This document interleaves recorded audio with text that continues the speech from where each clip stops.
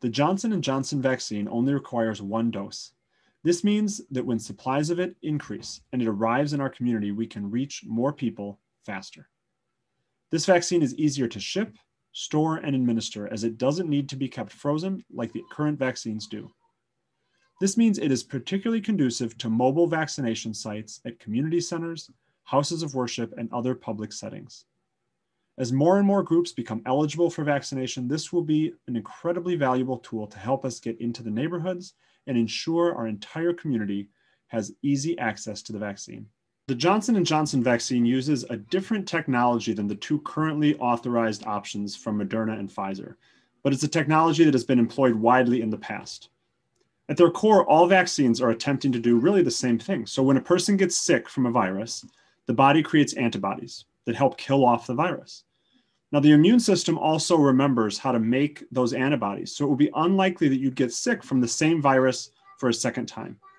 And all vaccines work by stimulating your immune system to remember how to make those antibodies quickly and without having to become ill first. So while this newest vaccine from Johnson & Johnson uses a slightly different method to help teach your immune system to remember how to create antibodies for the virus, it is still highly effective in doing so. Like all vaccines, viral vector vaccines for COVID-19 were rigorously tested for safety before being authorized or approved for use in the United States.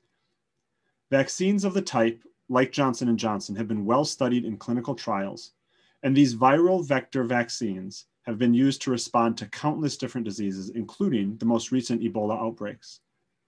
Viral vector vaccines use an inactivated version of a different virus as a means to transmit proteins into our bodies to teach us to fight these specific infections. The vaccine does not cause infection with either COVID-19 or the virus that it uses as that vector.